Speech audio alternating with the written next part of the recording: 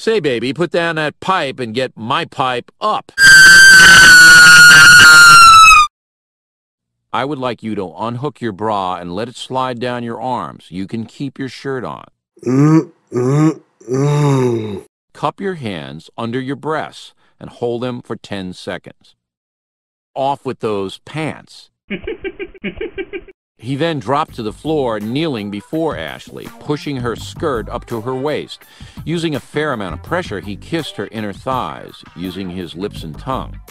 His hands reached the waistband of her hose. Shannon gently gave a tug, and Ashley lifted her hips. He slipped the hose down to her ankles, all the while continuing to knead her skin with his tongue. Ashley climaxed twice before the two got up from the couch and climbed the stairs to the master bedroom. She obediently performed oral sex on him. 5 feet away, the other teenage girl sat on a mattress on the floor and watched, greedily sucking on a crack pipe Robo had passed to her. Edgar looked over and grinned, showing yellow, decaying teeth. Obviously, he preferred oral sex to oral hygiene. Closing her eyes, she concentrated on the tingling sensation of water flowing against her body. Suddenly, another sensation intruded. Ashley felt 2 large hands wrap themselves around her breasts and hot breath on the back of her neck.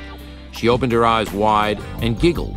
"I thought you drowned out there, Snorkel Man." Tommy O'Malley was naked and at attention. "Drowning is not an option," he said, "unless, of course, you beg me to perform unnatural acts right here in this shower." I wish I were a lesbian.